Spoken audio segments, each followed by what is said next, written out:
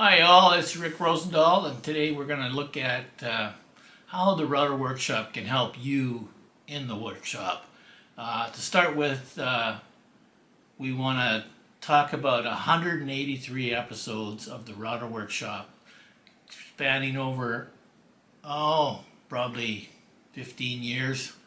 And there's 183 episodes, I say, at 30 minutes per episode.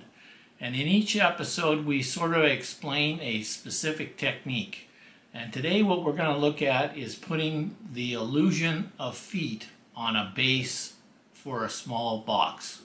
So, without further, let's watch me. Now, that's a long time ago. But anyways, let's watch me show you how to put feet on a small box. You've made sure that it is still unplugged because we aren't finished setting it up yet. Let's put the fence on. The fence, what we're going to do now is isolate the bearing so just the cove part of the tool is. To start with, we need to put one clamp off onto the outside here, lock it down in place. And we're going to take a piece of material here and just isolate the bearing so it's at the same as the out feed and the in feed. So because we're cutting straight pieces, we don't really need that bearing. We'll clamp it down. Another good tip is if you're using this and you want this so it's not exposed because your sleeves can get caught up in it, we'll just flip it around so you can use it better. It gives you a clearer shot at what's going on. Let's check again to make sure that we're there. It's not quite set up, so we're going to micro adjust it just a little bit more of the bit. We have the bit exactly where we want. We're using as the center of the bit the nut that's on the top of it. So to start with, I'm going to go ahead and put some tape on the top of this piece of poly. And the only reason I'm using tape is because I can't draw on the poly very well. So I'll put the tape on here. And what I'm going to do is find the center of the bit. There's a couple different ways of doing that. What you can do is take a square block of material similar to a square and just transfer the information to the top. Once you've located the center now, we want to know how big the feet are going to be. We're going to offset it with the block of wood here, 3/4 of an inch, off either side of the line. From this side of the line, we're just going to put a line on the out feed, and on the other side, we're going to put a line on the in feed. Now, the cut we want to make is on the inside of the pieces, so we're going to put the start at the out feed. So I'm just going to put start on this. That way, when I go ahead and do more than one, I can't get mixed up and put it the other way around. And I'll put the stop on the bottom part, or the in-feed side. Now I know where to start and where to stop.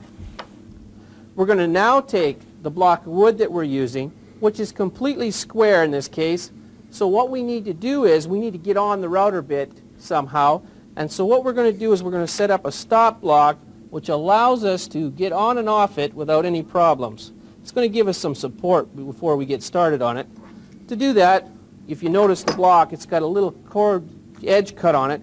If the dust goes in there, it doesn't trap you so that it changes your dimension. So let's just put that in place and put a clamp on it, tighten it down, and that allows us now to lean up against this stop, tip it in to get started, make the cut, and stop at the line. Don't run right through because that's what's going to give you a problem. So you got to remember to hit the stop line.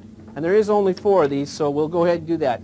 It's unplugged. We're going to move it away. Let's check it to make sure that it's clear of the tool. No problem. Okay, let's go ahead and cut it.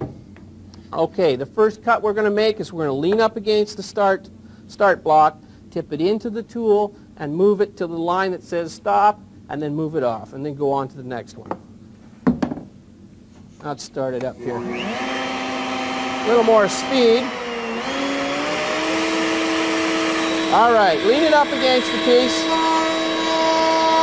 and stop it on the line. Move it over to the next one.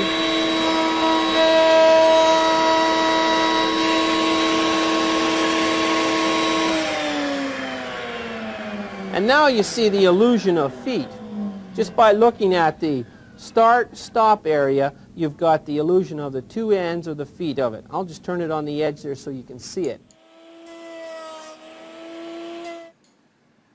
And there we are. We've got the illusion of feet on the small box that you're going to do for your craft sales. You just added that much image to your project.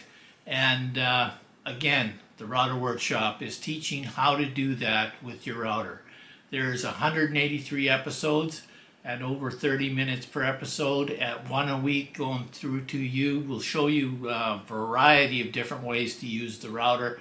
It's more than just a roundover tool. It's probably the most important tool to you. So join us at www.routerworkshop.com and let's watch the Router Workshop together. Have a good time.